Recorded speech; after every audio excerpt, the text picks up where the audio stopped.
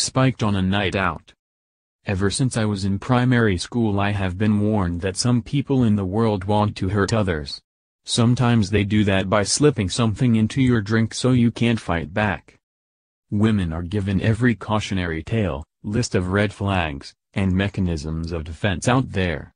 From reactive nail polish to bottle tops that stop anything from falling in, we feel like we're covered.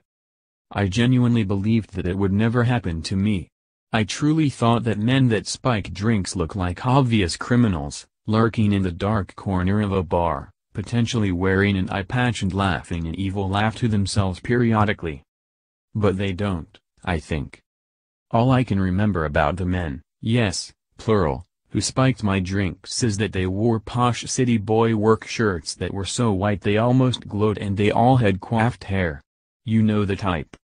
Banker wankers with loafers and a trust fund who at some point in their life have played soggy biscuit while away at boarding school in the countryside.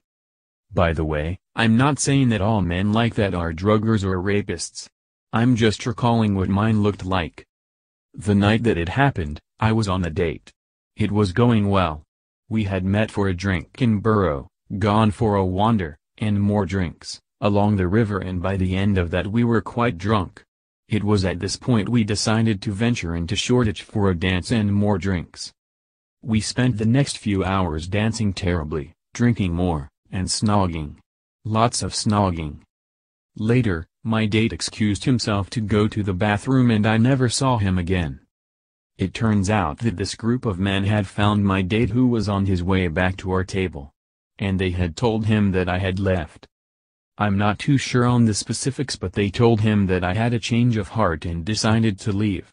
So he left too. It was around 3 or 4 a.m. at this point and both our phones had died. Just think how simple and easy this whole thing could have been if we'd have bothered to charge our phones.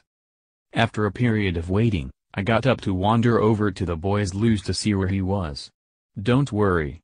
I didn't go in, I just shouted through the doorway. But he wasn't there. Maybe I missed him, I thought. It's around this point that my memory starts to get a bit patchy, so bear with me. I went back to our seats. He wasn't there. I thought, ever the optimist, that he was at the bar or outside smoking. I sat back down and waited for him. I now know that I was naive and should have just called it a night, but I actually kind of liked him. As I was waiting for the date that was never going to come back, the leader of a band of merry assholes decided to come over to my table. Come and hang out with me and my friends. No, thank you, I'm waiting for someone. Oh come on, just come and have a drink, I'll buy. Nope, I have a drink and I'm waiting for my date. Oh come on, it'll be fun. No, I'm with someone and I don't want to. Don't kid yourself. He isn't coming back. I saw him leg it when he left the toilet. I don't know whether it was the fact that he had reiterated my suspicion that I'd been ditched or whether his incessant inability to take no for an answer, but I just couldn't deal with it anymore. I remember swearing, I remember my face feeling hot in anger and my eyes stinging with tears. But the exact content of my rant is known only to the man I yelled at, if he even remembers, which I doubt. He left.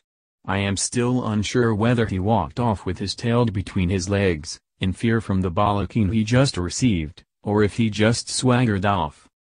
I'd love my words to have cut him in such a way that it was the former, but sadly I think it was the latter. Hindsight is a bitch. If I had thought about what he was doing, I probably shouldn't have drunk from my glass which he was playing with coyly as he sat on the table and leaned across it to block my vision. In fact, what I should have done is just taken my miserable self-pitying self to bed and maybe stopped for some nuggets on the way. But I didn't. I sat there stewing in anger and self-pity, sipping the last remnants of my vodka and coke. I could see out of the corner of my eye that group of men who had been harassing me were all just watching me like vultures.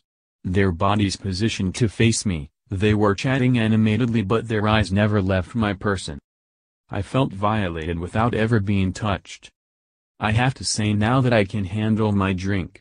Sometimes it gets a bit out of control, but I know what I'm like when I am drunk, I know my limits and I know, when I'm alone, when to get the F out of Dodge.